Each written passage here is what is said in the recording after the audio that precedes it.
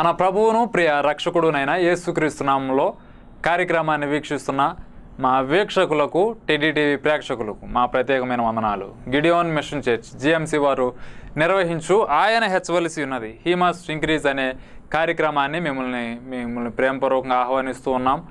మన జీవితాల్లో ఆయన మాత్రమే హెచ్చవలసి ఉన్నది అనే నినాదంతో లేదంటే ఆ యొక్క సంకల్పంతో అనేక మందికి మన జీవితాల ద్వారా ఆయన హెచ్చించబడాలి అని పరిచయం చేయడానికి ఈ యొక్క కార్యక్రమానికి ఈ యొక్క టైటిల్ని ఎన్నుకోవడం జరిగింది. కనుక ఈ యొక్క కార్యక్రమం ద్వారా మీలో అనేక మంది ఆశీర్వదించబడుతున్నారని మేము విశ్వసిస్తూ ఉన్నాం. అనేక మంది మీరు ఫోన్ కాల్స్ ద్వారా మాకు తెలుపుతున్న విధానాన్ని బట్టి నేను దేవుని నామాన్ని మహింపరుస్తున్నాను. ఇంకను ఈ యొక్క కార్యక్రమం మీరు వీక్షించి ఇతరులకు కూడా పరిచయం చేయాలని మేము అనుకుంటూ ఉన్నాం. కాబట్టి మీరు కూడా ఈ యొక్క కార్యక్రమాన్ని వీక్షించడానికి కూర్చున్న ప్రతి ఒక్కరితో దేవుడి యొక్క సమయంలో మాట్లాడబోతున్నాడు. కనుక దేవుని సేవకులు దేవుని యొక్క వాక్యాన్ని అందించడానికి సిద్ధంగా ఉన్నారు.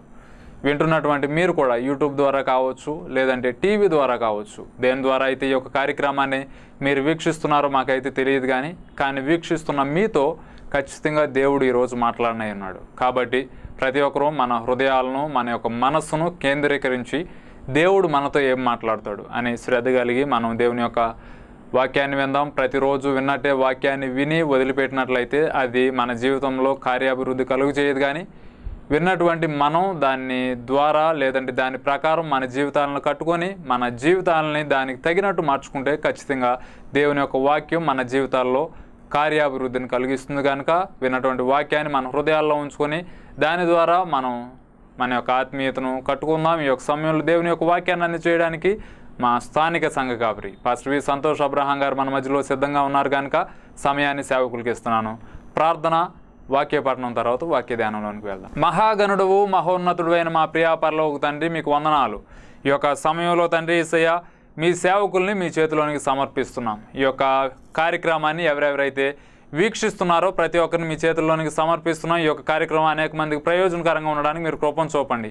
వాక్యం ద్వారా వారి జీవితాలు సరి చేసుకోవడానికి మీరు కృపను చూపమని అడుగుతున్నాం. ప్రభా, నిలబడబోతున్న మీ సేవకుల్ని మీ చేతుల్లోనికి సమర్పిస్తున్నాం. మీ సేవకుల్ని ఆత్మతో మీరు మాతో మాట్లాడమని అడుగుతున్నాం. ప్రభా, ఎవరెవరైతే టీవీ ద్వారా కానీ యూట్యూబ్ ద్వారా కానీ ఈ యొక్క కార్యక్రమాన్ని వీక్షిస్తున్నారో ప్రతి ఒక్కరికి ఈ యొక్క కార్యక్రమం ఆశీర్వాదకరంగా ఉండడానికి మీరు కృపను చూపండి. మీ సేవకులను మరొక పర్యాయం మీ చేతుల్లోనికి సమర్పిస్తూ హీ మస్ట్ ఇంక్రీజ్ అనే కార్యక్రమాన్ని ఎవరైతే వీక్షిస్తూ ఉన్నారో వారికి కూడా వారి యొక్క ఆత్మీయ ఎదుగుదలకు ఈ యొక్క కార్యక్రమం ప్రయోజనకరంగా ఉండడానికి మీరు కృపను చూపమని యేసు నామమున అడిగి వేడుకుంటున్నాము తండ్రి, ఆమేన్. సంతోషం. ఈ దిన మన వాక్య ధ్యానం నిమిత్తం మన బైబిల్ని తీసినట్లయితే మన బైబిల్ గ్రంథంలోంచి లూకా సువార్త 12వ అధ్యాయము. Let us turn our Bibles into Luke chapter 12 verse 35. లూకా సువార్త 12వ అధ్యాయం 35వ వచనం. మీ నడుములు కట్టుకొనియుండుడి, మీ దీపములు వెలుగుచుండనీయుడి. మరొక పర్యాయం మీ కొరకు నేను చదువుతున్నాను. మీ నడుములను కట్టుకొననీయుండుడి, మీ దీపములు వెలుగుచుండనీయుడి. మమ్మల్ని మిక్కిలుగా ప్రేమిస్తున్నటువంటి మా ప్రియ పరలోక తండ్రి, మీకు వందనాలు. ఈ యొక్క సమయంలో మీ సేవకులను నిలవబెట్టుకుని తండ్రి, లూకా సువార్త 12వ అధ్యాయం 35వ వచనంలో నుంచి మీరు మాతో మాట్లాడిన విధానాన్ని బట్టి నేను నామాన్ని స్తుతిస్తున్నాను తండ్రి. దీపాన్ని ఆరిపోనివ్వకు అని మీ సేవకుల్లోంచి మాతో మాట్లాడిన విధానాన్ని బట్టి మీకు వందనాలు. అనేక పర్యాయాలు ఆత్మీయ జీవితాలను మేము ఆర్పివేసుకుంటూ లోకంలో బ్రతుకుతున్న మేము తండ్రి, ఆత్మీయ ప్రయోజనాల నిమిత్తం ఆలోచింపగా తండ్రి, లోకంలో బ్రతుకుతున్న మాకు మీ సేవకులు నిలబెట్టి ఈ యొక్క సమయంలో మాతో మాట్లాడిన విధానాన్ని బట్టి మీకు వందనాలు. మా దీపాలను మేము ఆరిపోనివ్వకుండా మా జీవితాలని మీలో ఉంచుకొని మా జీవితాలను సరిచేసుకొని మీలో మేము నడవడానికి మీరు కృపను చూపండి. వాడబడిన మీ సేవకులను ఇంకొను అనేక ప్రాంతాల్లో మీ కొరకు మీ సాక్షిగా మీరు వాడుకోమని అడుగుతున్నాం. ప్రభా దేవా, మేము కూడా అనేక పర్యాయాలు తండ్రి మా యొక్క ఆత్మీయ జీవితాన్ని ఆర్పివేసుకుంటూ దాన్ని తండ్రి పట్టించుకోకుండా ఉన్న పరిస్థితుల్లో తండ్రి మీ సేవకులను నిలబెట్టి ఒకవేళ నీ జీవితం ఏ విధంగా ఉందో సరి చేసుకోమని మాతో మాట్లాడిన విధానాన్ని బట్టి మీకు వందనాలు. మేము కూడా మా జీవితాన్ని సరి చేసుకోవడానికి మా ఆత్మీయత ఒకవేళ ఆరిపోయిన స్థితిలో ఉన్నట్లయితే, ఏ విధంగా అయితే మత్తయి సువార్త 25వ అధ్యాయంలో తండ్రి దివిటీలను పట్టుకుని బుద్ధి కలిగిన కన్యకులు బుద్ధి లేని కన్యకుల్లో వ్యత్యాసాలు ఉన్నాయో, ఒకవేళ మేము ఇప్పటి వరకు బుద్ధి లేని కన్యకుల వలె మా జీవితాలని నూనె లేని పరిస్థితిలో ఉన్నట్లయితే కనీసం ఇప్పటికైనా మా జీవితాలను సరిచేసుకుని బుద్ధి కలిగిన కన్యకుల వలె మేము తీర్చబడ్డానికి మీ యొక్క రాకడలో ఎత్తబడ్డానికి మీరు కృపను చూపండి. మా జీవితాలు తండ్రి ఇతరులకు తండ్రి మాదిరికరంగా ఉండడానికి మీరు కృపను చూపమని అడుగుతున్నాం. ప్రభు, ఆరిపోయే స్థితిలో కాదు కానీ ఇతరులను వెలిగించే స్థితిలో మేము ఉండడానికి కృపను చూపండి. మా జీవితాలను, మా దీపాలను మేము వెలిగించుకునే స్థితిలో ఉంచడానికి మీరు కృపను చూపమని యేసు నామమున అడిగి వేడుకుంటున్నాము తండ్రి. ఆమేన్. దేవుని స్తోత్రం. యేసుక్రీస్తు నామములో మీ అందరికీ ప్రత్యేకమైన వందనాలు. లూకాసు సువార్త 12వ అధ్యాయము 35వ వచనము. లూకాసు సువార్త 12వ అధ్యాయం 35. మీ నడుములు కట్టుకొని మీ దీపాలు వెలుగుతూ ఉండేలా చూసుకోండి. చదువుతున్నాను, ఇంగ్లీష్ బైబిల్లో కూడా చదువుతున్నాను. ఇది ఈజీ వర్షన్, ది మెసేజ్ అనేటువంటి తర్జుమా. Keep your shirts on, keep the lights on. మీ నడుములు కట్టుకొని మీ దీపాలు వెలుగుతూ ఉండేలా చూసుకోండి. రెండో పాయింట్, రెండో బిట్ మనం ఇది ఆలోచిస్తున్నాం. Keep the lights on. మీ దీపాలు వెలుగుతూ ఉండాలి.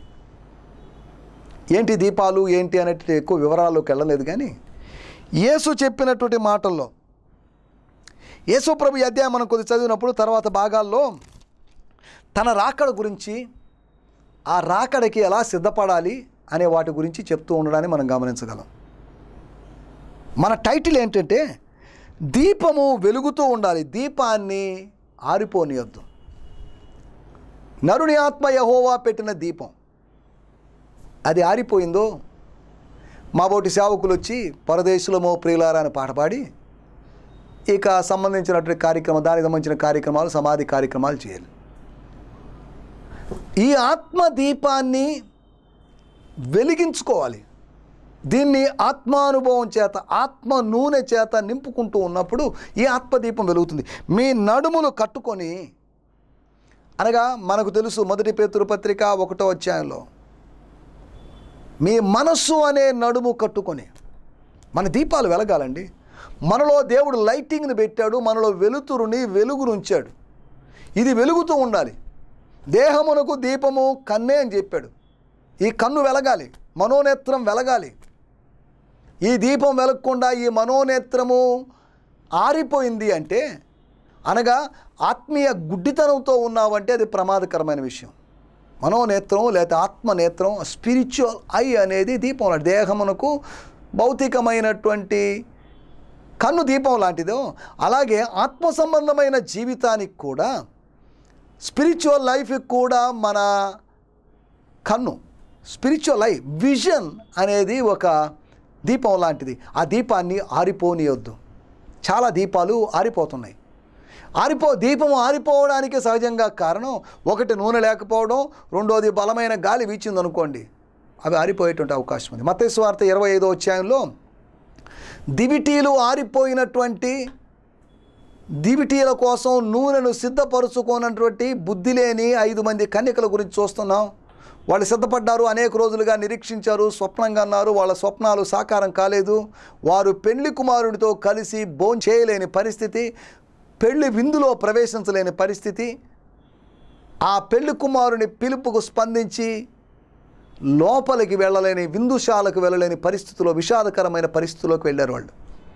ఈ రోజులో చాలామంది యొక్క పరిస్థితి అలా ఉండబోతుంది అని హెచ్చరికగా, ప్రవచనాత్మకంగా మత్తయి సువార్త 25వ అధ్యాయంలో యేసు ప్రభు ఉపమానం చెప్పాడు. ఉపమానం అంటే ఏదో కట్టుకథ పెట్టకథ కాదు, దానిలోంచి అమూల్యమైన పాఠాలు నేర్పడానికి యేసు ప్రభు చేస్తున్నటువంటి ప్రయత్నం అని గుర్తించాలి. కానీ ఆ ఉపమానాన్ని అర్థం చేసుకోలేదు చాలామంది, దాన్ని వేరుగా అర్థం చేసుకుంటున్నారు. ఈ రోజుల్లో వేరు వ్యాఖ్యానాలు కూడా ఉన్నాయి. నీ దీపం వెలగాలి. నీ దీపం వెలగాలి అంటున్నప్పుడు, నీ ముందు దారి స్పష్టంగా కనిపించాలంటే, నీ చీకటి తొలగాలంటే, 18వ కీర్తనలో కీర్తనాకారుడు అంటాడు, నా దీపము వెలిగించువాడివి నీవే. మన దీపాలు ఆయన వెలిగిస్తాడు. బలిపీఠం మీద నిత్యము మంట లేకపోతే అగ్ని మండుతూ ఉండాలి. అంతేకాకుండా ఆ దీప వృక్షములో దీపము నిత్యము వెలుగుతూ ఉండాలి. ఆ దీపము వెలుగుతూ ఉండడానికి కావలసిన నూనె పోస్తూ ఉండాలి. యాజకుని యొక్క పనిది. బలిపీఠం మీద అగ్ని ఆరకుండా, దీపవృక్షం మీద లేకపోతే ఆ వెలుతురు ఆరిపోనీయకుండా చూడాలి. విచిత్రమైన విషయం ఏంటంటే, ఈ లోకంలో మనం చేసే పని, ఒక మనిషి పుట్టాడు అని పుట్టిన రోజు వేడుక చేసుకుంటూ బర్త్డేలప్పుడు దీపాలను ఆర్పేస్తాం, కేకుల మీద ఉన్నట్టు క్యాండిల్ని ఊదేసి ఆర్పేస్తాం. కానీ ఒక మనిషి చచ్చిపోతే, కానీ అతను చచ్చిపోయాడు అనే సంగతి మర్చిపోయి, దీపమే లోపల ఉంటే ఆంతర్యములో ఉన్నటువంటి ఆత్మదీపం ఆరిపోయిందనే సంగతి మర్చిపోయి, అతని తల దగ్గర ఒక దీపాన్ని వెలిగించి పెడతారు. చూడండి, పుట్టినప్పుడేమో దీపం ఆరిపేసుకోవడం, చచ్చిపోయినప్పుడు దీపాన్ని వెలిగించుకోవడం మనిషిలా చేస్తున్నాడు. కానీ ఆత్మీయ జీవితంలో అలా ఉండకూడదు.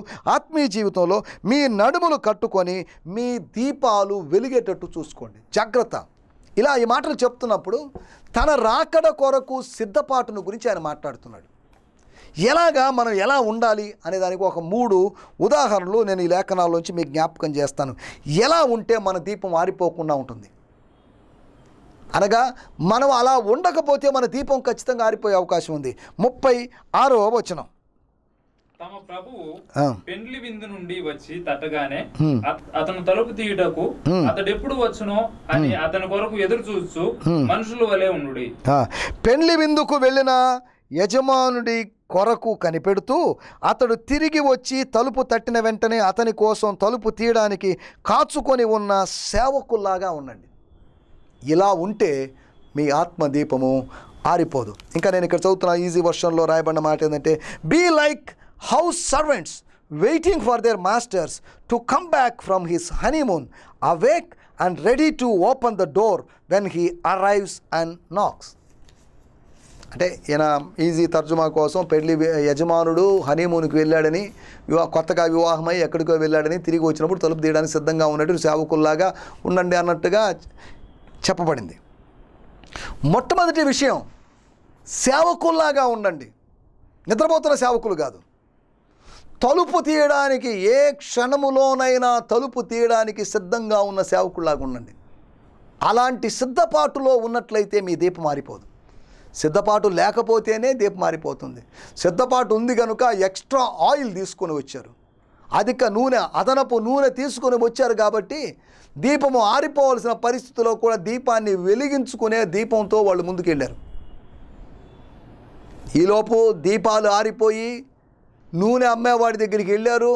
కానీ ఆ చీకట్లో ఎన్నిసార్లు పడ్డారో ఏంటో ఇవన్నీ రాయబడలేదు. చీకట్లో వాళ్ళు అర్ధరాత్రి సమయం కాని సమయంలో నూనె వ్యాపారి దగ్గరికి వెళ్ళి అతను నిద్ర లేపి అతనికి నిద్రాభంగం కలుగు చేసి అతని చేత చీవాట్లు తిని ఉండొచ్చు, లేకపోతే అతను గద్దించుండొచ్చు, అతను విసుక్కొని ఉండొచ్చు. ఏదేమోనప్పుడు నూనె తీసుకొని వచ్చారు, బాగానే ఉంది, దీపాలు వెలిగించుకొని వచ్చారు, ఆలస్యం అయిపోయింది, కృపాకాలం గడిచిపోయింది, తలుపు వేయబడింది. వీళ్ళు ఎన్నిసార్లు తలుపు తట్టినా కానీ ఆ తలుపు ఇక మీదట తీయబడదు.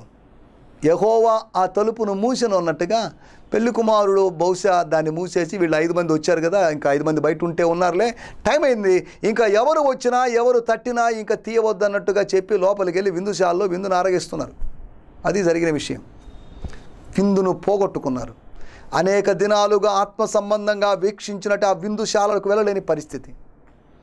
అనేకసార్లు ఆ విందుశాలలో పెళ్లి కుమారుడితో కలిసి విందారగిద్దామని ఆశించి తామే భౌతికమైనటువంటి విందులు వినోదాలకు దూరం అయిపోయారు. కానీ వాళ్ళ ప్రయాసం అంతా వ్యర్థమైపోయింది. వాళ్ళు చేసినటువంటి అదనపు నూనెను గురించి ఆలోచించకపోవడం వలన, ఎక్స్ట్రా ఆయిల్ గురించి ఆలోచించకపోవడం వలన, ఈ రోజుల్లో కూడా అధికమైన కృపను గురించి ఆలోచించకపోతే, అధికమైన శక్తిని గురించి ఆలోచించకపోతే, అధికమైన బలాన్ని గురించి ఆలోచించకపోతే, అధికమైన మహిమను గురించి ఆలోచించకపోతే, ఎక్స్ట్రా గ్లోరీ గురించి, ఎక్స్ట్రా గ్రేస్ గురించి నువ్వు ఆలోచించకపోతే నీ దీపం ఆరిపోతుంది. జాగ్రత్త. భక్తిహీనుల యొక్క దీపం ఆరిపోతుంది అని ఒక చోట యోబు గ్రంథంలో రాయబడింది. భక్తుని యొక్క దీపం వెలుగుతూ ఉంటుంది, కానీ భక్తిహీనుల యొక్క దీపము ఆరిపోతుంది. ఇద్దరికి, భక్తుల దీపము లేకపోతే భక్తిహీనుల దీపము, 2 దీపాలు ఉన్నాయి, రెండిటి మీదకి గాలి వీచింది, కానీ ఒక్క దీపం మాత్రమే ఆరిపోకుండా వెలుగుతూ ఉంది. 2 ఇళ్ళు కట్టబడ్డాయి. ఒక ఇల్లు మీద వచ్చినట్టుగా మరొక ఇంటి మీద కూడా వానలు వరదలు వచ్చాయి, కానీ ఒక ఇల్లు కూలిపోయింది, ఒక ఇల్లు నిలబడింది. నీ దీపము వెలుగుతూ ఉండాలి, నీ ఇల్లు నిలబడాలి, నీ పని నిలవాలి, కాల్చివేయబడకూడదు. అప్పుడు నువ్వు ఆశీర్వాదాన్ని పొందుకుంటావు. మొట్టమొదటిగా మనం ఇక్కడ చూస్తున్నాం, మీరు ఎలా ఉండాలంటే నడుము కట్టుకొని సిద్ధంగా ఉన్నటువంటి, ఆల్వేస్ రెడీగా ఉన్నటువంటి, రెడీనెస్తో ఉన్నటువంటి ఒక సేవకులాగా. ఆయన రాడ్లే, ఇప్పుడు రాడ్లే.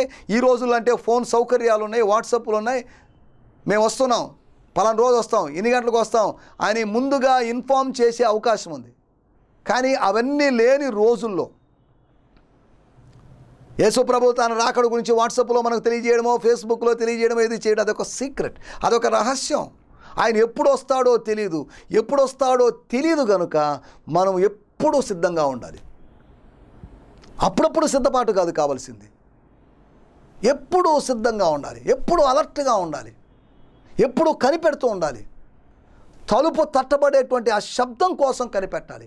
ఇక తలుపు తడితే యజమానుడేమో అని టక్కున లేచి ఆలస్యం చేయకుండా అలసిపోయి వచ్చినటువంటి యజమానుణ్ణి స్వీకరించడానికి సిద్ధంగా ఉన్న సేవకుల్లాగా ఉండాలి. అప్పుడు నీ దీపం ఆరిపోదు, అనగా నీ బ్రతుకు చీకటిగా మారదు, నీ బ్రతుకు అంధకారంగా మారదు. మనం ఆలోచిస్తున్నట్టు విషయం, నీ దీపాన్ని ఆరిపోనివ్వకు. అనేక దీపాలు మన ముందు లేకపోతే మన మధ్యలో వెలుగుతున్నట్టు దీపాలు, వెలిగించబడిన దీపాలు, దేదీప్యమానంగా వెలిగినట్టు దీపాలు, అనేక దీపాలను వెలిగించిన దీపాలు కూడా ఆరిపోతున్నాయి. నేను దీపాలు వెలిగించడం గురించి, దీపారాధన గురించి మాట్లాడడం లేదు, దీపావళి గురించి కూడా మాట్లాడడం లేదు. నేను మాట్లాడుతుంది ఆత్మ సంబంధమైన దీపం వెలిగించబడడం, అది వెలుగుతూ ఇది ఎప్పటి వరకు అంటే అంటిల్ హిస్ కమింగ్, ఆయన రాకడ వరకు నువ్వు వెలుగుతుండేటువంటి దీపంగా నీ దీపం వెలుగుతూనే ఉండాలి. దేవుని స్తోత్రం. మనం ఆలోచిస్తున్నట్టు మొట్టమొదటి మాట, మనం ఎలా ఉండాలంటే ఎదురు చూచేటువంటి తలుపు తీయడానికి సిద్ధంగా ఉన్నటువంటి సేవకుడిలాగా ఉండాలి. రెండో విషయం, యేసు ప్రభు మరొక ఉదాహరణను, మరొక విషయాన్ని చెప్పాడు. 39వ వచనం, దొంగ ఏ గడియన వచ్చునో ఇంటి యజమానికి తెలిసిన ఎడల అతడు మెలకువగా ఉండి తన ఇంటికి కన్నం వేయనీయుడని తెలుసుకొనుడి.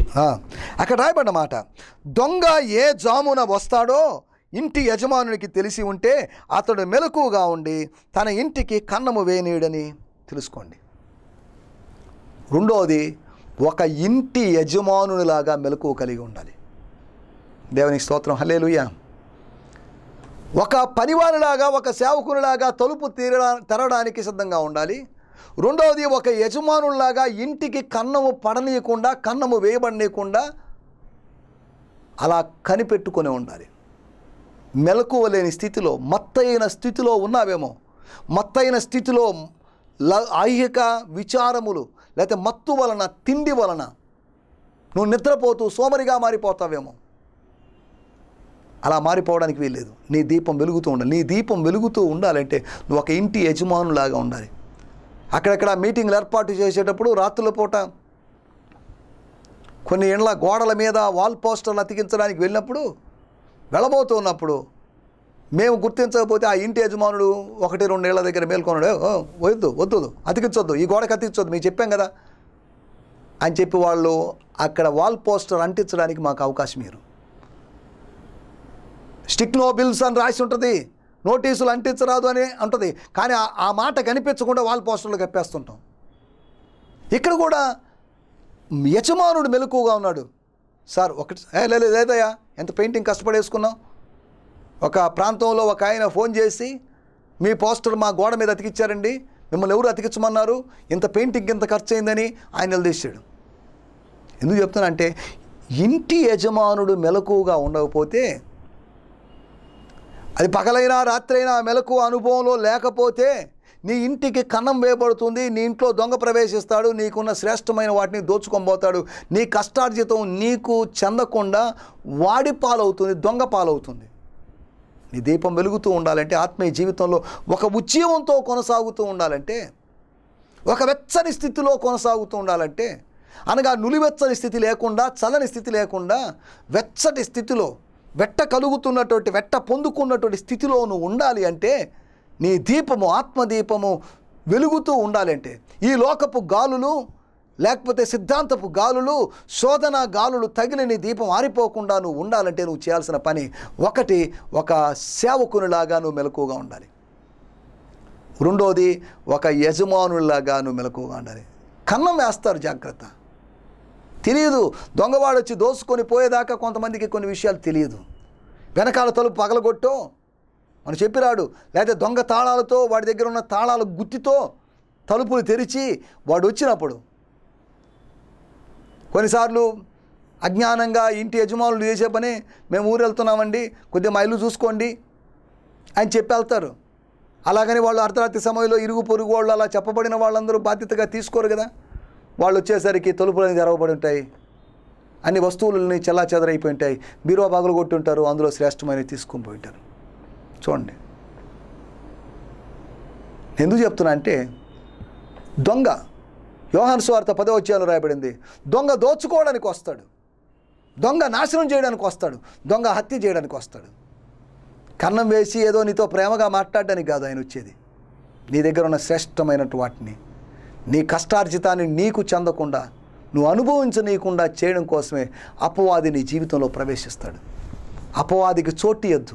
అపవాదికి చిన్న అవకాశం ఇస్తే వాడు వచ్చి నీ ఆత్మ సంబంధమైన వాడిని దోచుకొని పోయే అవకాశం ఉంది. మనం ఇక్కడ ఆలోచిస్తున్న విషయం, నీ దీపము వెలుగుతూ ఉండాలి అనేది యేసు ప్రభు నీ పట్ల కలిగి ఉన్నట్టు చిత్తం. నీ పట్ల దేవుని చిత్తము ఏంటి అంటే నీ దీపం ఆరిపోవడం కాదు, నీ దీపం వెలుగుతూ ఉండడం. ఆయన రాకడ వరకు, దేవుని రాకడ వరకు ఈ దీపము వెలుగుతూనే ఉండాలి. ఆత్మీయంగా చల్లారిపోకూడదు, ఆత్మీయంగా బలహీనపడిపోకూడదు, ఆత్మీయంగా సొమ్మసిల్లి సొక్కిపోకూడదు.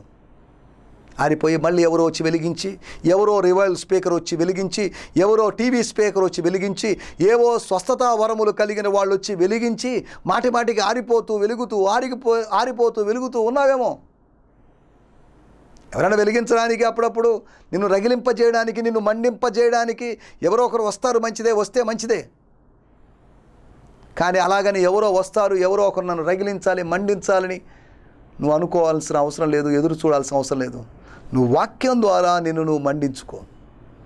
ఆయన మనతో మాట్లాడుచుండగా మన హృదయములు మండుచుండలేదా? ఆయన నీతో మాట్లాడితే, ప్రభు నీతో మాట్లాడితే నీ లోపల ఒక ఆంతర్యంలో ఒక అగ్ని పుడుతుంది. ఆ అగ్ని నిన్ను రగిలింపజేస్తుంది. ఆయన తన సేవకులను అగ్ని జ్వాలలుగా చేస్తాడని హెబ్రీ పత్రికలో మనం 1వ అధ్యాయంలో చూడగలం. నిన్ను ఒక ఫ్లేమ్గా మార్చాలని, నిన్ను ఒక ఫైర్గా మార్చాలని, అగ్ని జ్వాలగా మార్చాలని. నిన్ను మామూలుగా చేయడం కాదు ఆయన ఉద్దేశం. నిన్ను బలమైనటువంటి, లేకపోతే ఒక ఆయుధంలాగా, ఒక ప్రమాదకరమైన వస్తువు, ఒక డేంజరస్ థింగ్గా నిన్ను మార్చాలనుకుంటున్నాడు. శత్రువు నువ్వు అంటే పోయే విధంగా, శత్రువుకు నువ్వు భయపడిపోయే విధంగా కాదు, శత్రువుని భయపెట్టేవాడిగా, శత్రువుకు సింహస్వప్నంగా మారే విధంగా దేవుడు నిన్ను తయారు చేయబోతున్నాడు. దేవునికి స్తోత్రం, హల్లెలూయా. ఒకటి ఒక సేవకునిలాగా, రెండవది ఒక ఇంటి యజమానులాగా. మూడో విషయాన్ని నేను మీకు గుర్తు చేస్తాను. ఇదే అధ్యాయములో 42వ వచనము. ప్రభువు ఇట్లనెను, తగిన కాలమున ప్రతి వానికి ఆహారం పెట్టుటకు యజమానుడు తన ఇంటి వాని మీద నియమించునట్టి నమ్మకమైన బుద్ధిగల గృహ నిర్వాహకుడెవడు? ప్రభు ఇలా అన్నాడు, తగిన వేళకు ప్రతి వానికి ఆహారం పెట్టడానికి యజమానుడు తన పని వారి మీద నియమించిన నమ్మకమైన బుద్ధిమంతుడైన గృహ నిర్వాహకుడెవరు? మూడోది, ఒక గృహ నిర్వాహకుడు, ఒక ఇంటి యజమానుడి గురించి ఆలోచించాం, ఇంట్లో పని చేసేటువంటి పనివాడి గురించి ఆలోచించాం. ఇప్పుడు ఇంటి బాధ్యతలన్నీ అప్పగించబడినటువంటి స్టీవర్డ్, విచారణకర్త, దాని గురించి ఆలోచిస్తున్నాం. 1 కొరింథీ పత్రిక 4వ అధ్యాయంలో రాయబడింది, మేము దేవుని మర్మముల విషయంలో గృహ నిర్వాహకులమై ఉన్నాం. ప్రతి గృహ నిర్వాహకుడు ప్రతి విషయములోనూ నమ్మకమైన వాడుగా ఉండాలి కదా. గృహ నిర్వాహకులు ఎలా ఉండాలంటే మోసగాళ్ళుగా, దొంగలుగా ఉండకూడదు. యేసు ప్రభు శిష్యుల్లో ఒకడైనటువంటి యూదా ఇస్కరియోతు, ఆయనకి ఫైనాన్షియల్ రెస్పాన్సిబిలిటీస్, ఆర్థికపరమైన బాధ్యతలు అప్పగించబడినప్పటికీ, ఆయన కోశాధికారిగా ఉన్నప్పటికీ, ట్రెషరర్గా ఉన్నప్పటికీ, ఆయన కోశాధికారి అన్నాడు కానీ కోశే అధికారిగా మారాడు. అతను డబ్బు దోచుకుంటున్నాడు. వాడు దొంగ అయ్యి డబ్బు దొంగలించుచూ వచ్చేను, వాడు దొంగలిస్తున్నాడు. కానీ ఒక సందర్భంలో బీదల మీద కపటపు ప్రేమను ప్రదర్శించాడు. అతడు ప్రదర్శించినటువంటి కపటపు ప్రేమను ప్రభు గుర్తించాడు. అంతేకాకుండా గెత్సమనే తోటలో యేసు మీద కపటపు ప్రేమను ప్రదర్శించాడు. ఈ రోజుల్లో నిజ ప్రేమ కాదు, కపట ప్రేమ. అవసరాల కోసం ఈ అనుబంధాలు. ఏదైనా అవసరం వచ్చినప్పుడు కొంతమంది నాకు ఫోన్ చేస్తారు. వాళ్ళు ఫోన్ చేసినప్పుడు ఓహో ఏదో అవసరత పడింది, మామూలుగా మనల్ని పలకరించడానికి, ఎలా ఉన్నారని అడగడానికి కాదు వాళ్ళు ఫోన్ చేసేది. వాళ్ళకేదో అవసరత ఉంది, వీళ్ళు ఎందుకు ఫోన్ చేస్తున్నారబ్బా అని ఆలోచిస్తే ఓహో ఏదో సమస్య ఉంది కాబట్టి మనం వెళ్ళాలి. వాళ్ళకి మనం గుర్తొచ్చేది సమస్యలు వచ్చినప్పుడే గుర్తొస్తాం, మిగతా అప్పుడు గుర్తురాం, మిగతా అప్పుడు మనల్ని పట్టించుకోరు. ఇలా ఉంటుంది. మానవ బంధాలన్నీ అవసరతలను బట్టి ఏర్పడ్డ బంధాలుగా ఉన్నాయి కానీ ఆత్మీయతను బట్టి ఉన్న బంధాలు కాదు. అందుకని ఈ బంధాలు ఏవి తాత్కాలికంగా ఉంటున్నాయి. ఈరోజు ఒకరితో, ఈరోజు రేపు మరొకరితో, ఇలా ఉన్నటువంటి స్నేహ బంధాలతో కొనసాగుతున్న సమాజం ఇది. మనం ఆలోచిస్తున్నట్టు మూడవ విషయం, ఒక స్టీవర్డ్ లాగా, ఒక గృహ నిర్వాహకుడిలాగా ఉండాలి, ఒక గృహంలో సేవకునిలాగా ఉండాలి, ఒక గృహ యజమానులాగా ఉండాలి, ఒక గృహ నిర్వాహకునిలాగా ఉండాలి. వీటి మధ్యలో తేడాలు ఉన్నాయి. ఈ తేడాలు మనం సులభంగా కూడా గుర్తించవచ్చు. ఒక ఇంట్లో పనోడికి ఉన్నటువంటి ఆ బాధ్యతలు, లేకపోతే అక్కడ స్వేచ్ఛ స్వాతంత్ర్యాలు పరిమితం. రెండోది ఇంటి యజమానుడు, మెలకుగా ఉన్నటువంటి ఇంటి యజమానుడు. సేవకుడు మెలకుగా ఉండాలి, ఇంటి యజమానుడు మెలకుగా ఉండాలి. దొంగ వస్తాడు, కన్నం వేయకుండా ఉండాలి. మొదటి సందర్భంలో యజమానుడు వస్తాడు, యజమానుని స్వీకరించాలి.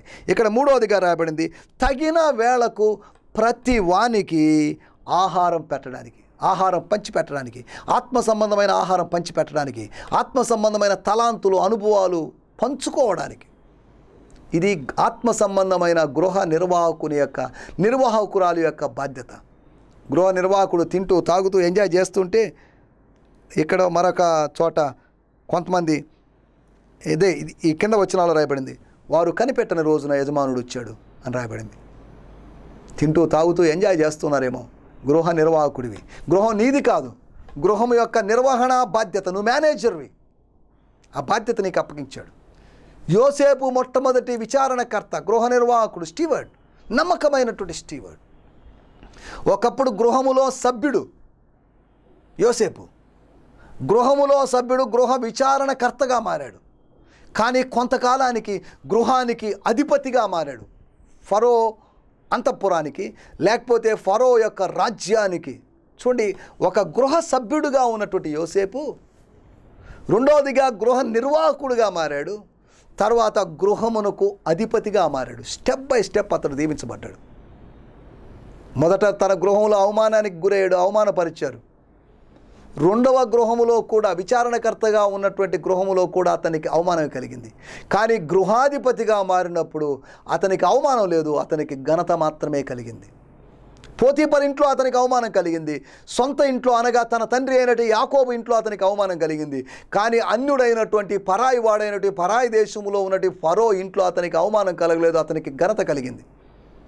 నువ్వు కూడా ఆ స్థాయిలో నుంచి, గృహ సభ్యుని స్థాయిలో నుంచి గృహ నిర్వాహకుని స్థాయిలోకి, అనగా గృహ విచారణకర్త స్థాయిలోకి, అంతేకాకుండా గృహాధిపతి యొక్క స్థానంలోకి, మొత్తం రెస్పాన్సిబిలిటీ, రాజ్యము అనే గృహము, దేశము అనే గృహము యొక్క బాధ్యత మొత్తం. ఇంతకుముందు ఇంట్లో అందరితో పాటు చిన్నోడు కాబట్టి అందరిలో ఒకడిగా ఉన్నాడు, అందరికన్నా తక్కువ వాడిగా ఉన్నాడు. కానీ పోతీఫర్ ఇంటికి వచ్చినప్పుడు ఆ ఇంటి బాధ్యత మొత్తం. కానీ ఫరో ఇంటికి వెళ్ళినప్పుడు దేశము యొక్క బాధ్యత మొత్తం, అనగా దేశంలో ఉన్నటువంటి అన్ని గృహాల బాధ్యత, వారికి కరువు లేకుండా, క్షామం లేకుండా, వారికి సమృద్ధి కలిగించే విధంగా వారికి ఆహారాన్ని పంచిపెట్టేటువంటి, ఇక్కడ రాయబడిన మాట, తగిన వేళకు, ఏదో ఒక వేళకు కాదు, తగిన వేళకు, కొందరికని కాదు, ప్రతి వానికి ఆహారము పంచిపెట్టేటువంటి నమ్మకమైన బుద్ధిమంతుడైనటువంటి గృహ నిర్వాహకుడు ఎవరు?